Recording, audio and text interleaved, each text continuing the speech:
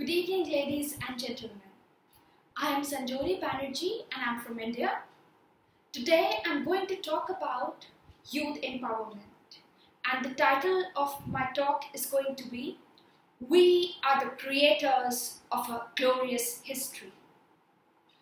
Well friends, whether we take the example of Malala Yousafzai in Pakistan, a young 16-year-old girl who stood against terrorism and spoke about education, girls' rights and peace, or be it Akash Manoj, a young 16-year-old budding inventor who invented a device which could detect a silent heart attack, or be it Ivan Spiegel, this young CEO of Snapchat at just 23 years, or be it me, I myself, at the age of just 5 years, waged a war against female filicide in India.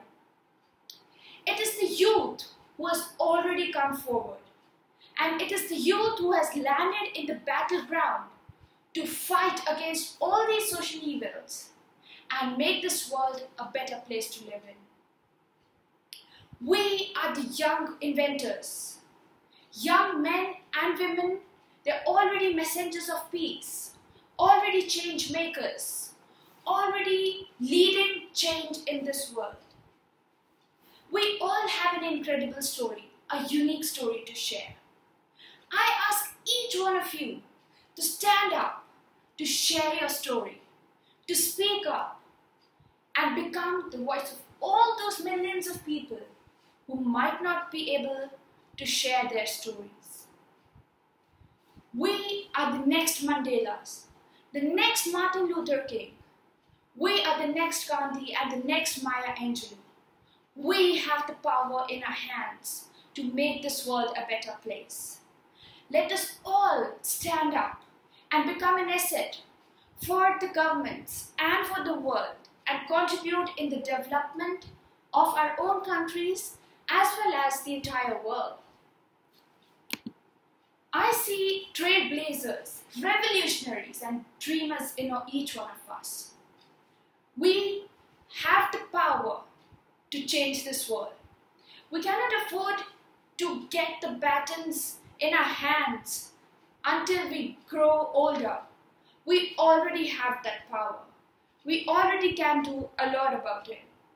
It is said that around 60% of the world's total global income is contributed by the youth. It is the youth who is already into the field to do something different. I would like to narrate a story here. There was a girl in India, a young 5-year-old girl, whose sister was about to be killed in the womb of her mother. When she realized about this issue and she saw pressures and pain in the family, she ran to her father to ask why was that happening. And she came to know that a social evil called female filicide existed in India. Although she was lucky enough and her parents resisted all the pressures and her younger sister was finally born, but she was shook to the core. She decided to take up the cause. She talked to her parents, she spoke to other family members, she spoke to other people and found that it was a grave issue in India. She decided to wage a war against it.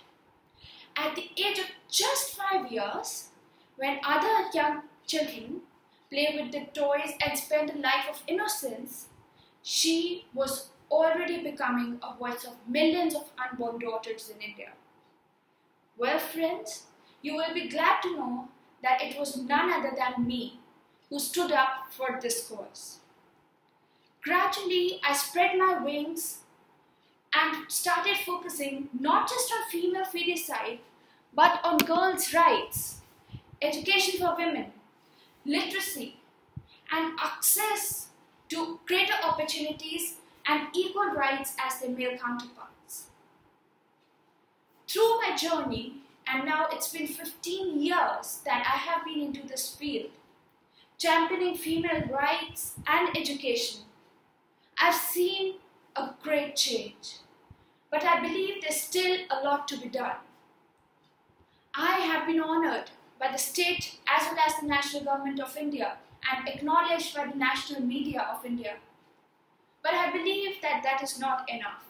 There's a long way to go. And it's not just me. It's each one of us. Each one of us has that fire, that fire to do something different. Not maybe just take up a social cause, but maybe invent something new for the betterment of the world, or take some issue. All I want to convey today through my short talk is that youth has immense power to bring about a change, and we cannot wait until it's late, because we have the pen to write that history.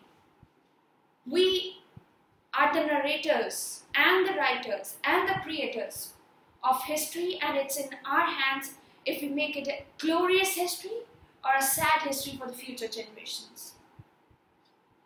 Thank you very much, and I hope you will be inspired to take some initiative and some action and be enthusiastic enough to be socially responsible and productive citizens of your own country as well as of this world. Thank you very much.